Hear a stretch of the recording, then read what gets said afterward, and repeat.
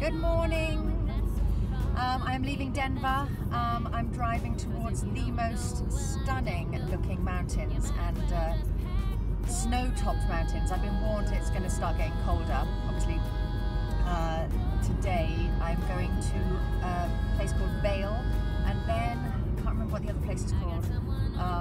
On the way to Moab, which is supposed to be stunning as well. I'm staying at another Airbnb tonight. I've just booked it, and it was lovely where I stayed last night. I didn't sleep a wink though because my neck is really giving me jip. Although I did see a very, very good chiropractor last night who cracked it like you've never heard. So I was kind of hoping I'd be better, but it's not, sadly. And I had a cat on the bed and then on me all night. So that was interesting.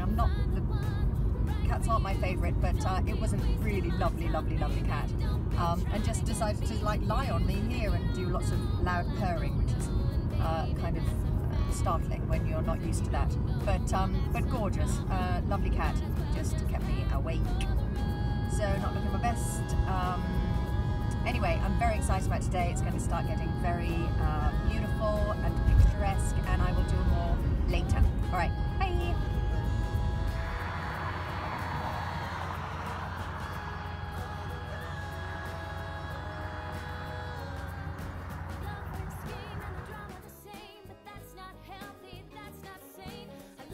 Hi, I just thought I'd do a quick update. So I've been up to like 10,600 feet above, I imagine, the sea. So my ears have been popping a lot and my head's been a bit poundy because of the change in atmosphere, I think. But we're going downhill now, and they keep having these signs saying runaway truck ramp. So basically, I think that means that if trucks lose their brakes, then there's going to be a ramp that takes them up off to the side to stop them. Because yeah, it's pretty steep, and I wouldn't want to be without my brakes at this point. Anyway, it is stunning. I'm about half an hour away from Vail, where I will stop for a coffee and something to eat. And I've seen loads of skiers down the side. It looks so amazing. It's one of the things that I've never done. I don't know if I ever will in my life. I'm just so concerned about breaking my legs and my back and everything. But it just, that's one thing I regret never trying. It just looks so beautiful and perfect day for it. Anyway, more soon. Bye for now.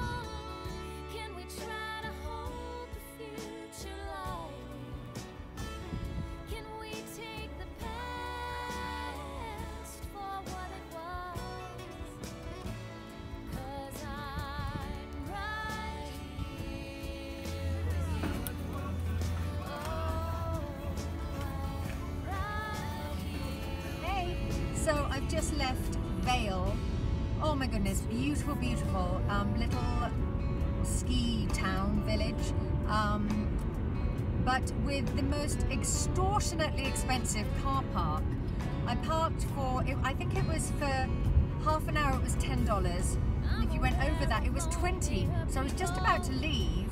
I'd had a nice coffee and a bun, and I was just about to go, and it was under an hour, and it said it was going to be $20. I was like, not bad. Excuse me.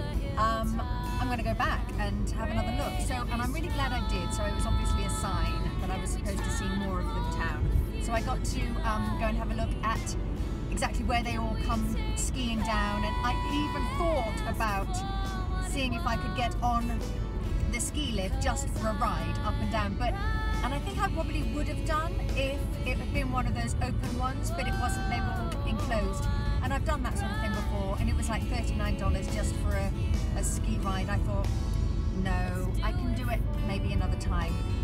And I'd feel a bit silly just being there without skis.